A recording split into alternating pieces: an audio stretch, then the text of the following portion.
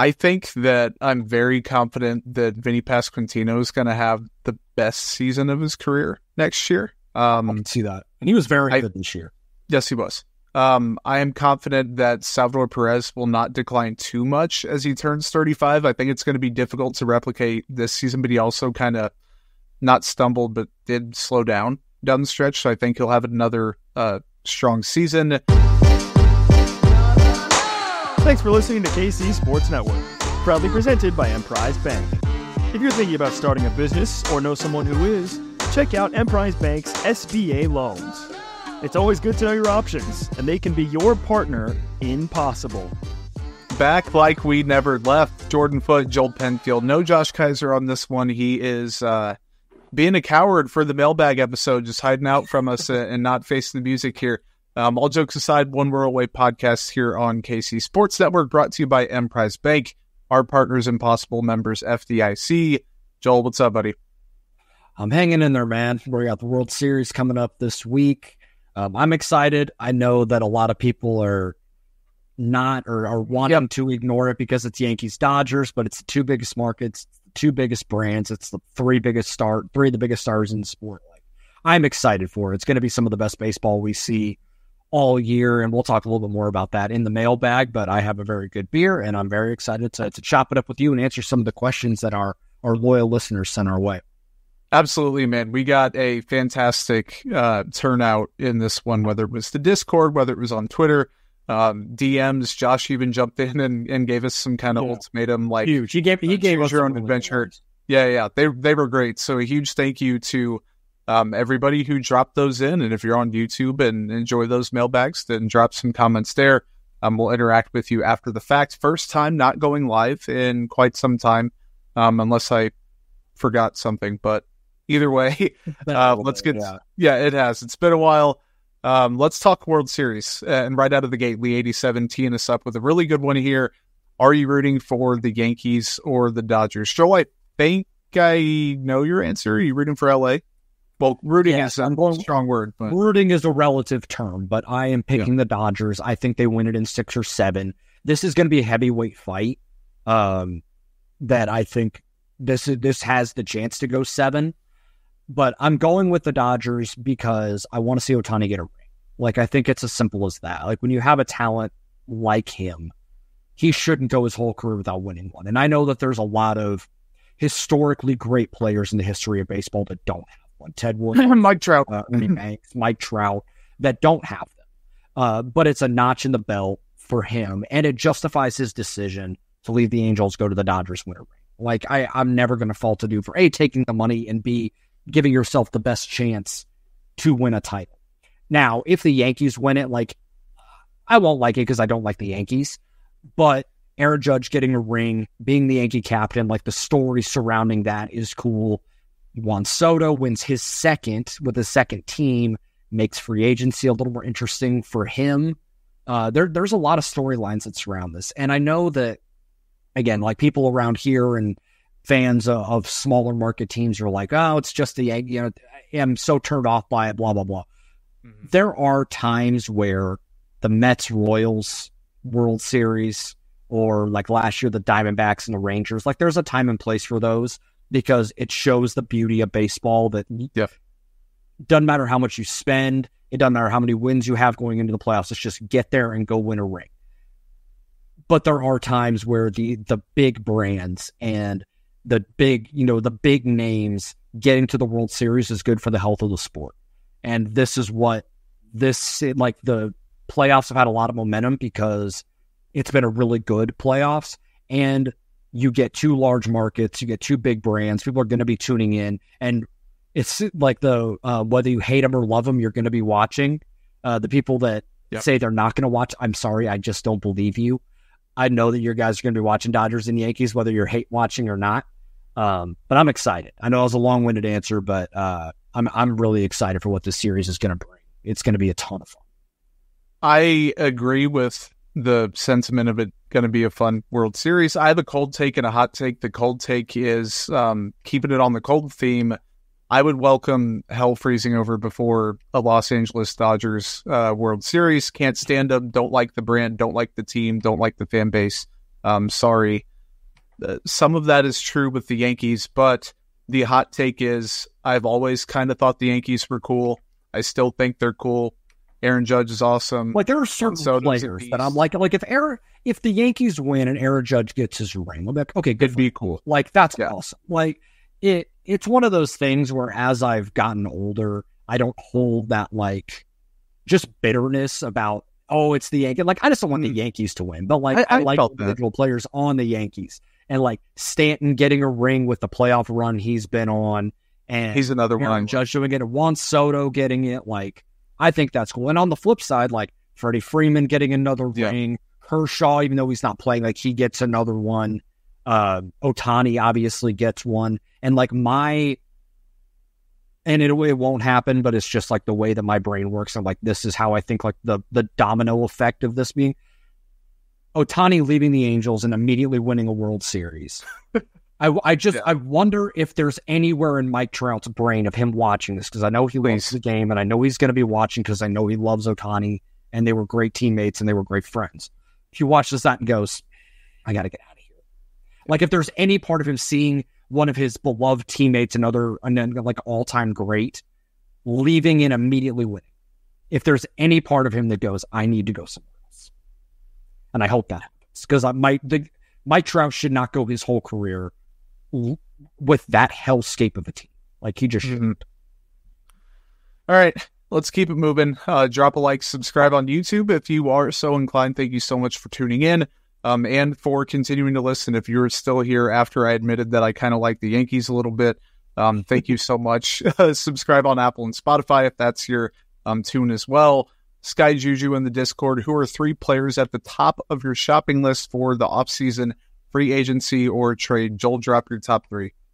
So we talked about it a little bit on our most recent episode where we did our free agent. That was so fun. It was a ton of fun. So I'm just going to go with 3 guys that I mentioned before. Walker Buehler, I think that is a great buy low option for this team. You're not going to need him to come in and be your ace or even your second guy. It's a chance for him to kind of lay low, ball out, and then go get a multi-year deal somewhere else. It's kind of just a 1-year hired gun type situation. I think that would work out pretty nicely. Teoscar Hernandez for the middle of the order. You slot him in with Vinny Pasquantino, Salvador Perez in the middle of that order. Huge run producer, a lot of home runs, a lot of doubles. Exactly what this team needs, even if there is a little bit of swing and miss. There's enough guys that don't swing and miss in this lineup. You can afford having a guy like that in there. And then I would go and make a trade for Lawrence Butler. He's an outfielder for the Oakland A's. Mm-hmm. I mentioned it on the last episode. The deal would be hefty because he's not a free agent until 2030, and he's a young dude that maybe Oakland or Sacramento, whatever they're going to be called now, wants to build around. But like the deal would be, at least the way it goes in baseball trade values, it would be Cross, Carter Jensen, and Michael Garcia. Like, it's not cheap, but it's a guy you could stick in right field for the next 5+ seasons and really tapped into something this year. So you're kind of getting in on the ground floor of a guy, just like they did with Lucas Erceg, similarly. So that's where I would go. I went with 2 that I had, and Max Fried, I'm backing up the Brinks truck for him, and Hernandez as well. I copycatted you. I took Josh's player that he had, and I didn't know whether to call him a low cost or like a high cost. He's kind of in the middle, I think. And he's really not anything crazy, but I think just that's exactly why I would add him to the team, because you know precisely what you're going to get with even a little bit of upside. I'd go get Michael Conforto and just stick him out there and say, hey, stabilize a little bit. Do your thing. You don't have to be great. If we get, closer to a prime season, fantastic. If not, we know that the floor isn't going to bottom out. So that's not like a dream target, but I think like he's definitely the most realistic out of the 3 that I have. Yeah, that's totally. Yep. This is a good one from Hollywood Kent Swanson. I love that you put that name in there in the Discord. What would be the rotation today if it was comprised of everyone under club control for 25? So I think we both have the same 3 of Reagan, Zalugo, Singer, correct? Yep. Bang, bang, bang. Alec Marsh back in the rotation? I think so. Okay. Then it gets tough. I don't think it is fair or realistic or reasonable or, logical, all of those synonyms to think Kyle Wright is just going to jump back in and be in the rotation. With that said, under club control, year plus removed from the injury, rehabbed it all year. Him, or I would say I think Chris Bubich is more solidified in the bullpen than Daniel Lynch is solidified in the bullpen. I don't think Daniel Lynch would be good in the rotation if he went back, but I think him and Kyle Wright and maybe player X wild card would be like that number 5 guy. Yeah. So I agree with the top 4. I'm going to slot Kyle Wright in there just because I don't know what other options would be out there. Yeah, exactly. Talk about Bubich and understand that like us talking about Chris Bubich in the bullpen is not us saying he can't start. No, it's not trying to pigeonhole the guy into a role. But I think what became abundantly clear over the last 6 weeks plus the playoffs is that he thrived in that role. And he found something that he hadn't shown as a starter before he had Tommy John surgery. And he was good pre-TJ, but it's like 16 innings. So it's hard to know if that would have lasted over the course of a full season. So I think that his best option is to stay there. I think Daniel Lynch's best option is to stay in the bullpen. Because again, he kind of found something that he hadn't shown as a starter. And when you, generally speaking, the value of a middle to back end reliever and the value of a 4 or 5 starter, which is about what they are, is the same, or there even is a little more value in being a high leverage reliever at this point. So it's not a bad outcome. It's actually a very good outcome for Chris Bubich to find, he's the 8th inning guy. He's especially in the postseason. That's absolutely huge. Yes. Yeah. It matters a lot. So I think I understand people want to see him as a starter, and I wouldn't hate to see it again. Hey, let's see what you got. But I think he was so good in the bullpen that I don't want to move him from it, especially if he wants to stay. And he's like, look, man, I think this might just be the best thing for my career. Then go do it. And I feel very comfortable giving him the ball in 7th, 8th inning and then sending it off to Lucas Erceg in the 9th. I think that's where he is. Totally agree. Arrow, worthy enjoyer in the Discord. What do you think MJ Melendez's future with the team looks like realistically? Joel, are you thinking like a platoon? That's kind of what I'm thinking. Yeah. I think righty 7 something. Yep. I think you hit him at the highest, 5th, at the lowest, 7th.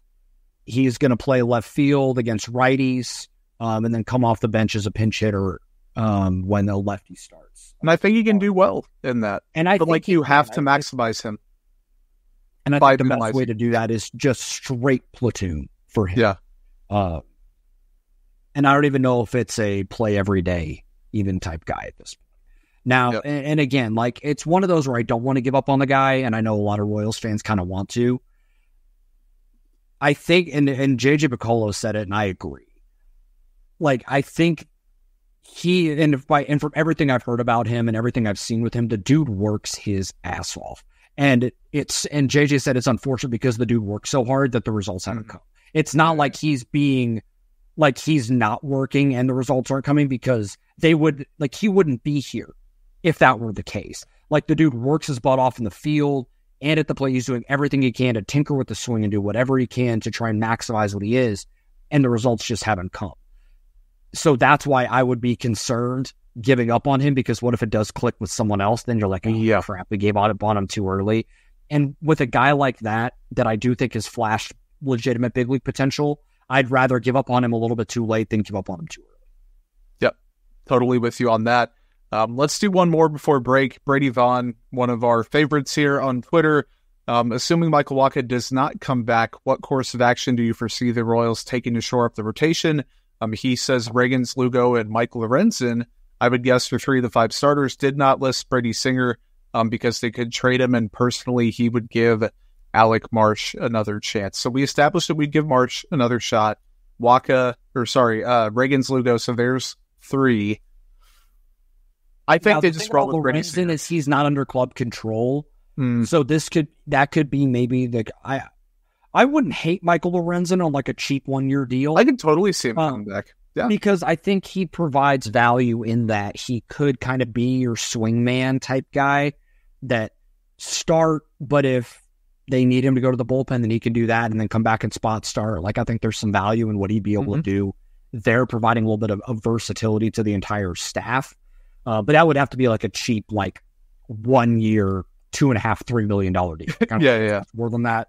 But I think this is where you either break the bank for a Jack Flaherty, a Max Fried, try and go and get another guy kind of in that middle tier, like they did with Seth Lugo, or you do the hired gun Walker Buehler type for a 1-year deal. Mm-hmm. Yep. I had a few options. Flaherty and Buehler were listed. I had Luis Severino listed. I had Andrew Heaney listed. I had Martin Perez and Nick Pivetta. All varying values. Severino was someone that I thought about after we recorded. I've always liked them. And I was like, that would be really interesting. Because I think he's found something with the Mets and over the last couple of years as he's been healthier. Then I'm like, that could be pretty interesting. Yep. All right. We've got one of my favorite questions that doesn't have really too much to do with baseball coming up right after a quick break. Looking for tickets for your next event? Tickets for Less is your number one source. Save big on every purchase when you use promo code KCSN at ticketsforless.com. You know when you discover a new binge-worthy show or a song that you play on repeat and you just have to share it with your friends so they can experience it too? That's kind of what it feels like when you discover that Mint Mobile offers premium wireless service for just $15 a month when you purchase a 3-month plan. It's such an awesome deal, there's no way you can keep it to yourself. Friends don't let friends overpay for wireless. Say bye-bye to overpriced wireless plan and switch to Mint Mobile. Mint Mobile is here to rescue you and your squad with premium wireless plans starting at just $15 per month. And if you're worried about using your own phone or bringing along your phone number and your contacts, Mint Mobile has you covered there as well. Ditch overpriced wireless with Mint Mobile's deal and get 3 months of premium wireless service for just $15 a month. To get this new customer offer and your new 3-month premium wireless plan for just $15 a month, go to mintmobile.com/KCSN, the number 1RW. That's mintmobile.com/KCSN1RW. Cut your wireless bill to just $15 a month at mintmobile.com/KCSN1RW. $45 upfront payment required, equivalent to $15 per month. New customers on first 3-month plan only. Speed slower above 40 gigabytes on unlimited plan. Additional taxes, fees, and restrictions apply. See Mint Mobile for details. Jordan Foote, Joel Penfield, rocking it here on the One Royal Way podcast. Shout out to Nick Springer behind the scenes, producing, doing one heck of a job. Josh Kaiser also for giving us some good questions, even though he wasn't able to join this week's show. We're very happy that he gave us those. If you guys want to participate and join in the conversation, you can do that on Twitter. You can do it in YouTube comments. Follow and subscribe, leave a review on Apple and Spotify, or jump in the Mint Mobile hotline here at KCSN. 913-407-6524 is how you can do that. 913-407-6524. All right, Joel. This one's from Platinum Sombrero, and if you aren't following him, you're making a massive mistake. Absolutely impeccable account in various aspects and regards here. Which Royals player has the most frustrating NFL fandom? It has to be Vinny Pasquantino. It's 100% Vinny Pasquantino. It's 100%. And we knew that before the season. Yeah, we knew that before the year. And also, shout out, he's going to be like a regular on the Rich Eisen show now. Which yeah. Because they became friends when Bobby was on the Rich Eisen show and Vinny just like hung around with them. And then Rich realized Vinny was a Jets fan. So now they're going to do like Tuesdays or Thursdays with Vinny, which is pretty sick. Yeah, it's got to be. And up until this year, I'd say Michael Massey because he's a Bears fan. But now they have Caleb and they actually have legitimate like upside now. Yeah. I don't know who else like is like openly like NFL like fan. I can't think of Bobby Witt Jr. being a Chiefs fan. No one has it harder than them right now.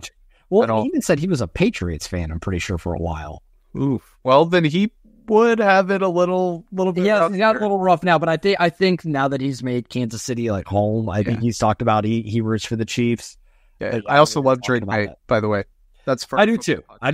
But I hope that the Patriots are bad for about 15 years and then they can be good again. But we need long enough post Brady, post Belichick for them to suck for a while, and then they can come back. Yep. Royals DH on Twitter, is the Diamond Sports debacle going to hamper JJ Piccolo's ability to make moves this offseason? And also, what number will Taylor Ward wear when he starts in left field for the Royals on opening day?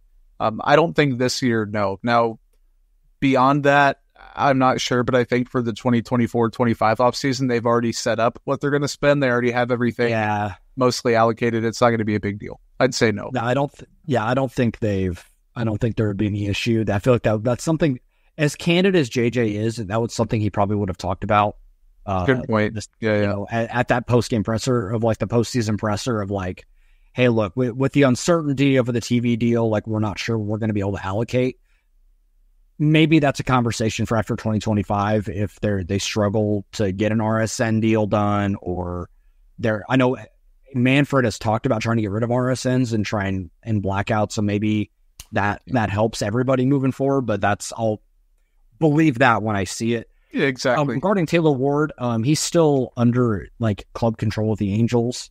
Now, I third in baseball trade values, and if you wanted him, it would be Chandler Champlain, Javier Vaz, Tyson Guerrero would be a package. Yeah, and I'd push the button on that. For 25 home runs, worry about him a little bit. Like I think he's fine, but I don't think he's a mountain mover, and I don't even know it's like a high floor, low ceiling move. You're stabilizing for yes. I think it's a more stabilizing move, but with where the Royals are at, I'd rather try and get a needle mover.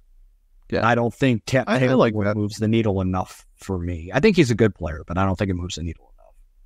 I like it. I like that. TM Whisker on Twitter, what call-ups should we expect next year? And also 3 things you're optimistic about for 2025, not including Bobby Witt Jr. So, Joel, I have a list of players, and some of them have question marks because I'm like, maybe if I squint. I'm going to let you rattle off yours, and then I'll see how many I have left. I think Gavin Cross is number 1 on that list, most likely. I think Champlain is on that list. I think who else? I know he kind of debuted this year, so Tyler Gentry may get another shot, but I'm not. I have that. Yep. Maybe a Tyson Guerrero or Eric Sarantola. I had Sarantola on mine. Yeah, there's not a lot else. Okay. What is the percentage chance that Cags makes his debut in 2025? 0. Well, like 5, 3. Yeah, I'd say like 5%. Like if it clicks, like maybe, but I'd put that more likely at the beginning of 26 than 25. So I had Noah Cameron on my list. Oh, Noah Cameron. I was just kind of shooting from the hip. Yeah, I have Steven Zobak with a question mark. He'd have to accelerate really quickly for it to happen and like show up. I don't think he'd have to accelerate that quickly. I'd have to show up and show out, but I wouldn't put that past him to do it. No, and he'll probably go back to Double-A for a little bit, but the dude shoved all year and upped his game when he got to Double-A. Makes you think he's going to be good pretty quick. And I don't think he'll be a starter. I think he'll be a reliever, but he could be like an elite reliever. Sneaky dude to watch, and he's a dude that might move super fast. He didn't pitch this year, but he's a dude that I'm fascinated by, and that's LP Langevin. Out of Louisiana Lafayette. Yeah, the fastball metrics for this guy are ridiculous. It's probably the best fastball in the system based on shape and metrics and stuff. If he I would just send him to high A and not mess around. He could be a dude that could move really, really fast because he's a reliever only, and those dudes tend to move quick. That could be a name to watch in 25 if everything clicks. I've got one more that I don't think is going to happen. I absolutely would not bet on it, but because he played a few different positions and has the mature approach at the plate, I could see Javier Vaz getting. Yeah, maybe it would be hard to do, but I think that he would be like the bottom option. Yeah, I could see that. Like if a spot opened on the bench for like a utility type guy, it would take something else to happen. But I agree. What are you optimistic about next season? I am still optimistic about the starting rotation. And still being good. Like, I think Cole Reagan's upped his level. And and I still think there's more for him to reach.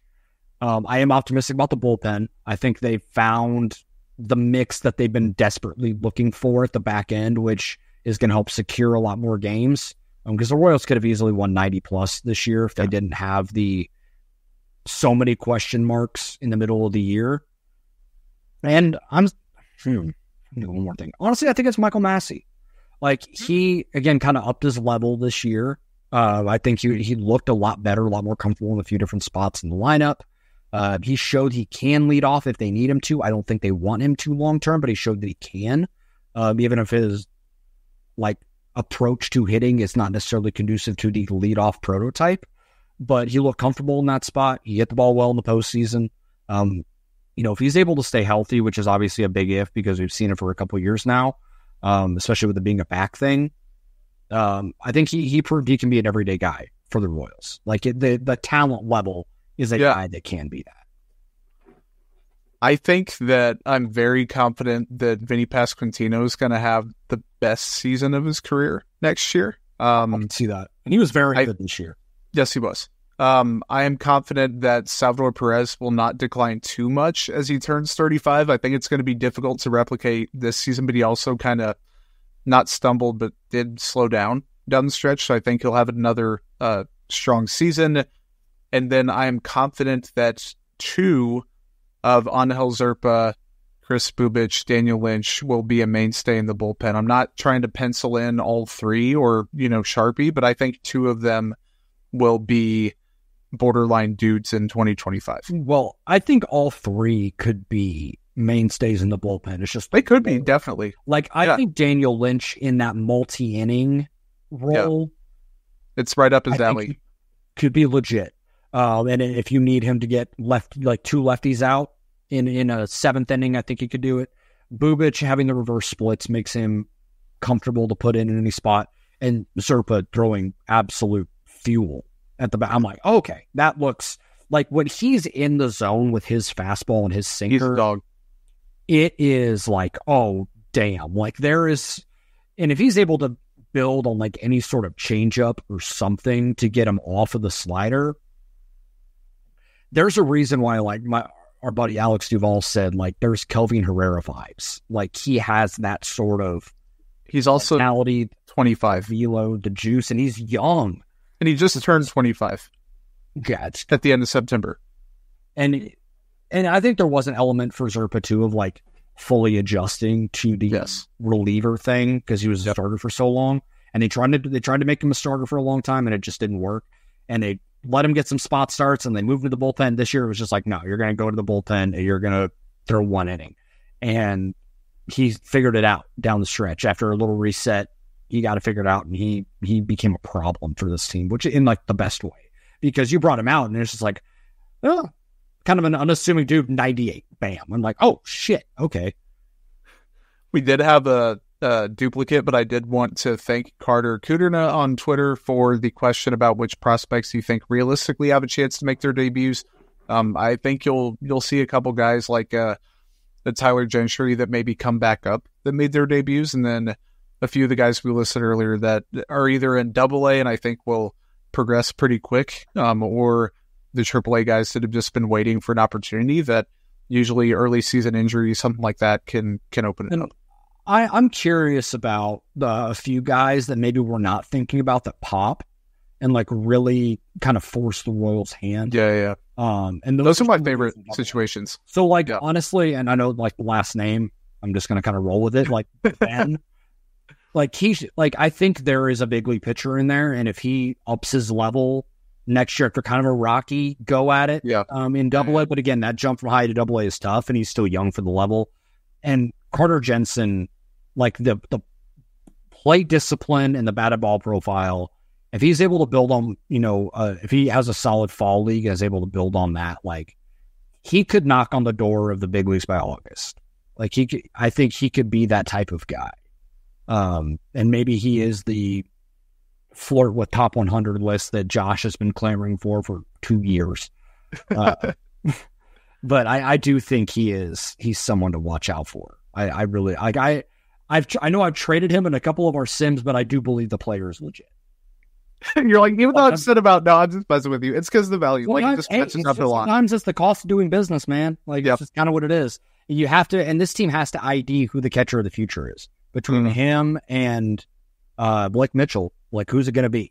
Because I don't think both are going to be on the big league roster whenever it's time. One of them is going to be probably in another uniform. I don't think so, unless they move one of them off of catching. I think Jensen moves off of catching eventually. I think that would be. I'm okay with that. I think Blake, for what he showed and everything we heard, is that he is very, very good behind the plate. And while Jensen has improved from what we heard early in his career, like, I think MJ Melendez vibes. I think there is some of that. Now, if they go to ABS, then maybe you just let Carter Jensen catch because it doesn't matter. But I'm okay with, I think he's enough of an athlete that you just tell him, you go play left field like now and not try and figure it out at the big league level and just go mash homers. Totally with it. Speaking of doing business, Lee87 with a really good question in the Discord. He has a couple back-to-back here. How do you think the Guardians, Twins, and Tigers look heading into next season? Are marginal upgrades enough to keep the Royals near the top, or will they also be looking at being better teams as well? Joel, if you had to, and we can peel this back, rank how confident you are in those three teams heading into the offseason, how would you rank them? I think I put the Tigers 1. Really? They showed a lot, man. I'm floored. Like, I was thoroughly impressed by what they did down the stretch. I didn't see it coming. Smokes. But when you think about what they're able to do with their staff, now they need to get a couple more starters. But Skubal is insane. Best pitcher in baseball type guy. Going to be a unanimous Cy Young and showed out in the playoffs when they needed him to. I think Casey Mize is a good middle of the rotation. They need to fill a couple holes because, like, they can't do the bullpenning thing all the time. Casey Mize is free agent. No. I'm working to confirm. I think he's got 2 years. Okay. Because he debuted in 20. Club option. So he's not going anywhere.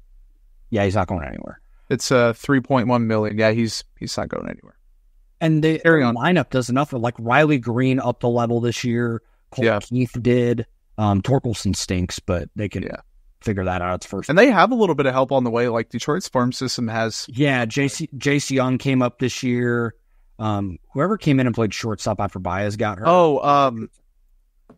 I don't know why I'm blanking. Trey Sweeney.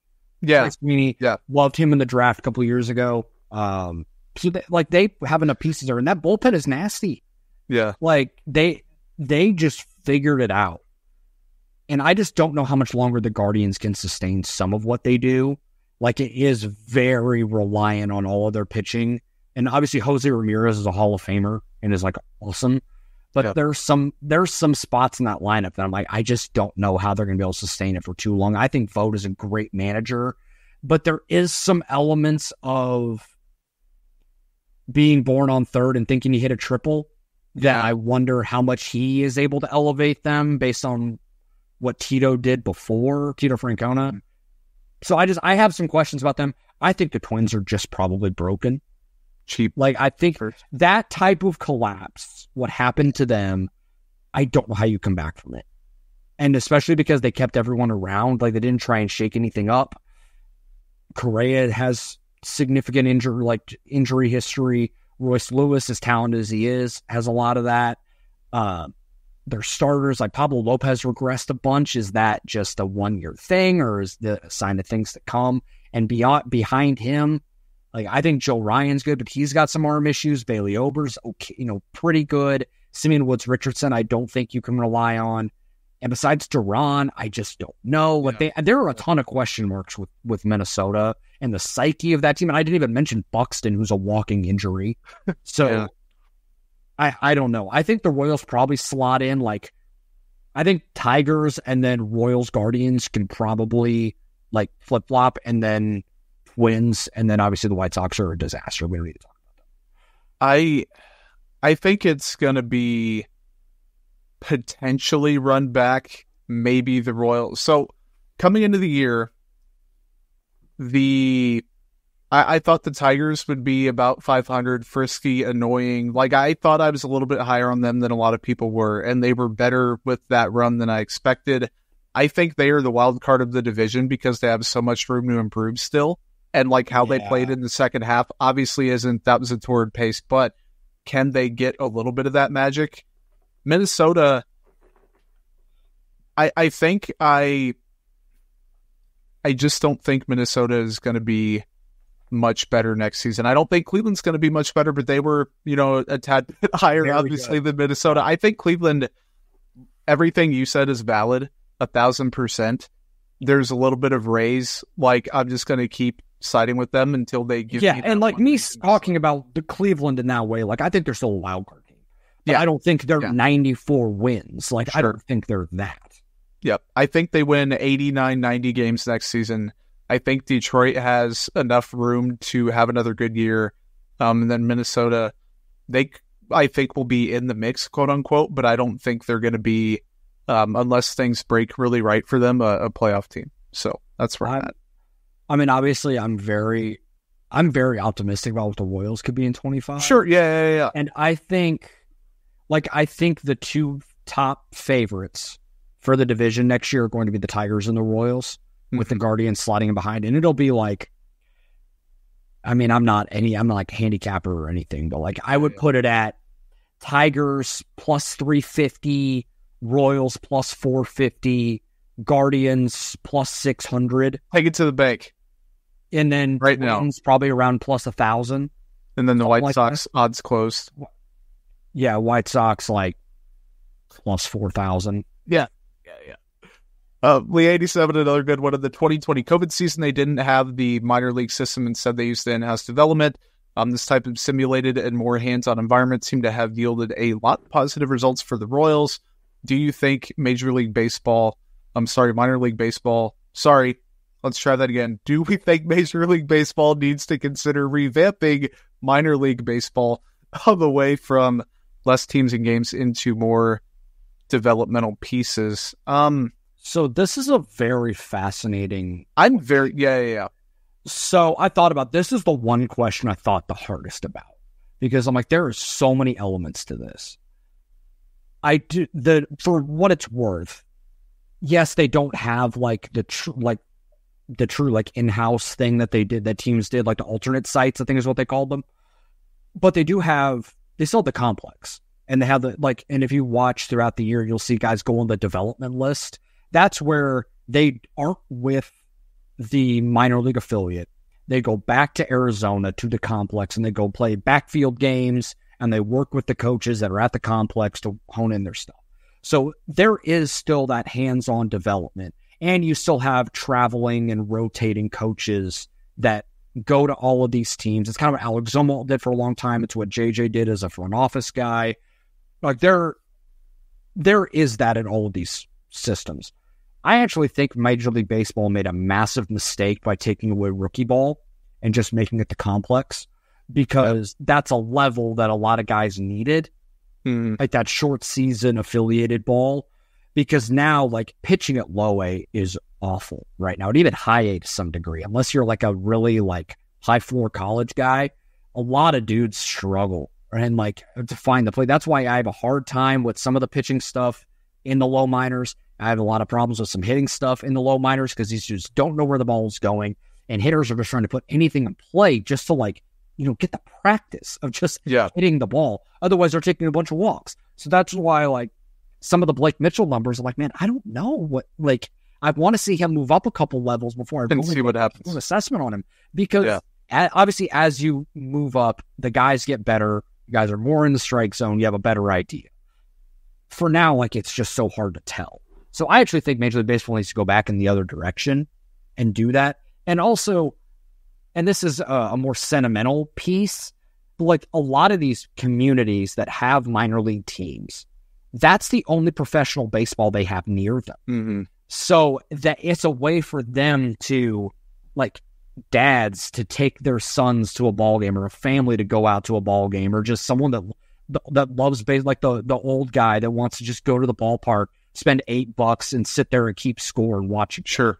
Like and the Royals are, for a lot of these places, like Columbia, South Carolina, there's not a major league team that's super close. And you'd have to go to Florida or go up to the DMV area to catch a game. Davenport, Iowa, you got to go to Chicago or Kansas City or Minneapolis. And those places are all, like Iowa specifically, is blacked out from 8 major league teams because of blackout restrictions. Springdale, Arkansas, you got to go to Dallas or Kansas City, and that's a 3.5-hour drive either way. So for a lot of these places, that's the place where you can go and watch baseball in some of its purest form. In some of these smaller ballparks, you can have interactions with players, and you can take your kid and sit down right by the dugout where you wouldn't be able to do it at Kauffman Stadium. So I think it's still super important to have minor league baseball in a lot of these places, and I think it would be a disservice to those communities and to the players to get rid of it.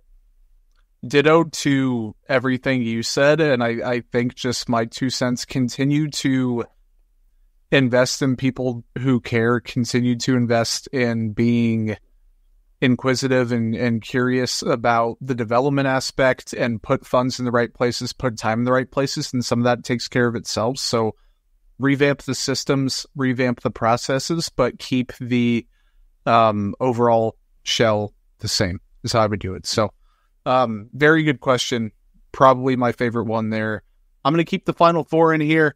For the last few minutes, Josh's are all lumped together, and then we'll jump to Duncan England's question from the Discord. Number 1 from Josh: snap your fingers to guarantee one of these things happen in 2025. Vinny Pasquantino plays 150 games. Michael Massey is the biggest all-star snub among second basemen. Michael Garcia has a 105 WRC plus at leadoff. MJ Melendez has a 325 on base percentage, or Bobby Witt Jr. has a K rate under 15. Joel, what's your elevator pitch? I debated between 2 and 3 here, but I think I'm going to go with Massey being the biggest all-star snub, because I think that means he ups a level from what he did even this year and is closer to like a 110 to 115 WRC plus guy, which at second base is very massive. Good. Yeah. Along with playing high-level defense, that means he's hitting and he's walking and he's taking the next steps to be a middle of the order bat for this team, which I still think he has capability to be. It sounds, maybe this is asking too much, but I just don't think a 105 WRC plus in the leadoff spot is good enough for Garcia. Like he was so bad this year, so obviously that's like a 40% jump, but I still don't know if it's good enough for what the Royals need as the guy to protect Bobby Witt Jr. I give it to Garcia. He was worth 2.1 wins as an 83 in 2023. The caveat to that, defensive metrics were not as kind. To be fair, because I had a feeling you were going to pick that one. I want to know if you flipped the coin for this one. This is kind of where I really got to thinking. Michael Walker re-signs 3 for $50. Cole Reagans pitches over 160 innings. Brady Singer has a 3.5 ERA. Lucas Erceg converts 35 of his 43 saves. That was a very interesting outline there. Or Chris Bubich will start 20 games. I think it's Reagans pitching over 160. Really? Okay.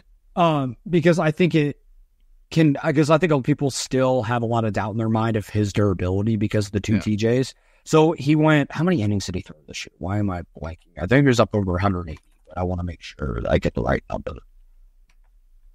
It was 186 and a third. Yeah. Yeah. So I think it's another year of, okay, he's a legitimately durable starter. And if Cole Reagans throws 160 innings and is able to kind of up a level from what he did this year, like we're talking about a guy that can legitimately win Cy Young. Yeah. I think he has that much upside.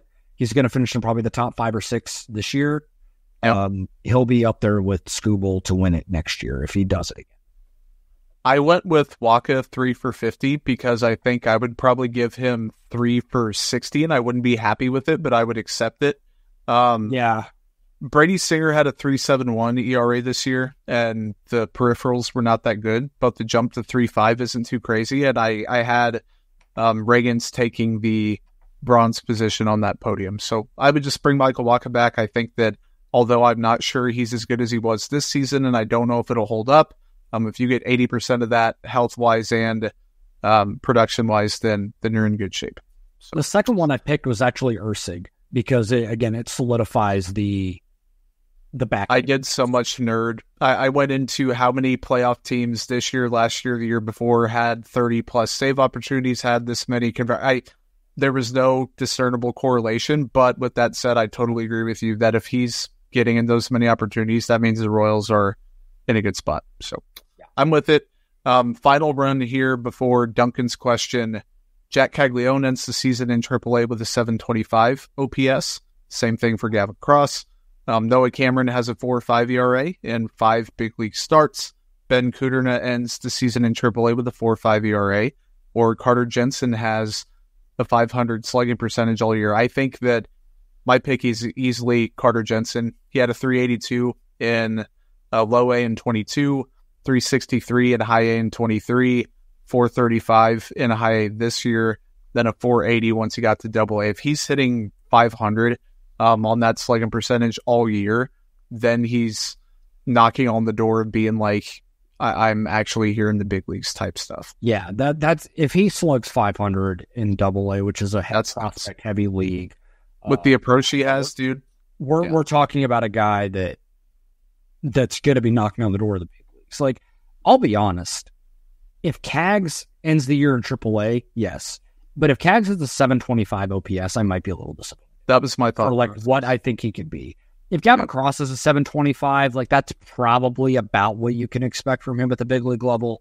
But I couldn't accept, like, I think Cags is going to live in AAA no matter what. I think they're just going to send him right to AA and sink or swim, which is what they should do with a guy that played in the SEC. But a 725 OPS would mean he's striking out a lot and he's not getting to the power the way that he needs to. That would have me ringing some alarm bells for what I think he could be.